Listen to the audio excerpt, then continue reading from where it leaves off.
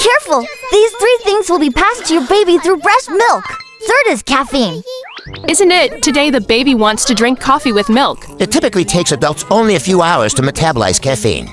But a newborn baby needs about 80 hours. If caffeine passes through breast milk to the baby, it can also cause baby to lose sleep.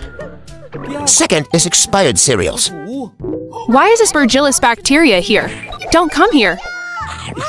The peanuts I bought seem to be edible. Stop! Spoiled walnuts, old peanuts, discolored rice, and corn. They can produce aflatoxins, may damage the baby's liver. Be sure to eat fresh, delicious grains. So I can eat ice cream, right?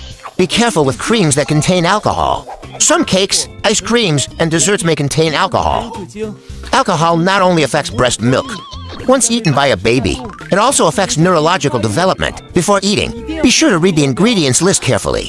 It's late. You didn't say so sooner. I cooked fermented rice cakes in the morning. Wait, doesn't the alcohol evaporate when cooking? Alcohol cannot be completely removed by boiling, but don't worry about a small amount of alcohol. Drink plenty of water and exercise properly. Wait a few hours for it to convert completely.